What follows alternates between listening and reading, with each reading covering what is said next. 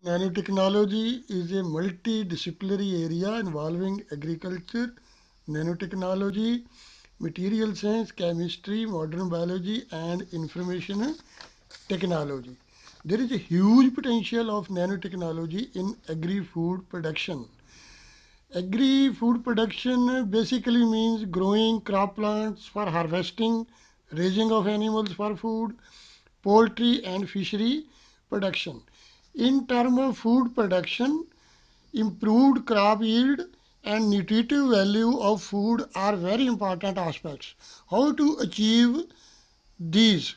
Nanotechnology use nano-functionalized agents with unique properties to boost crop productivity primarily for food or fuel. So agri-food theme focuses sustainability of agriculture production, protection of agriculturally products.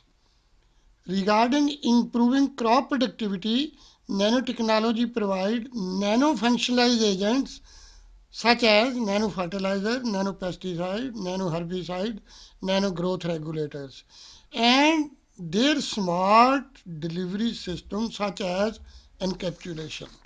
Regarding crop protection, nanotechnology provides nanosensors for the identification of plant disease.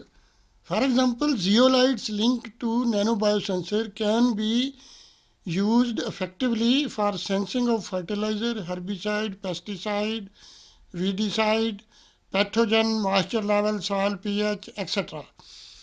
Regarding food safety, nanotechnology helps storage of food and increase shelf life of products.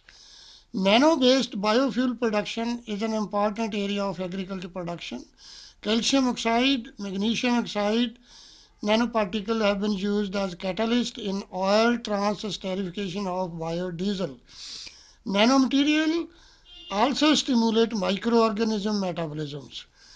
Hydroponic deals with growing plants without soil. So agents like nanophosphor-based light-emitting devices reduce cost of energy and encourage photosynthesis in indoor hydroponic plants. In aquaculture fishery, nano selenium supplemented diet improve growth in fishery. Now, although farmers are aware of the GM based food, but they are not aware with the nano foods. So raising awareness of nanotechnology in agri-food sector is the key to influence consumer acceptance.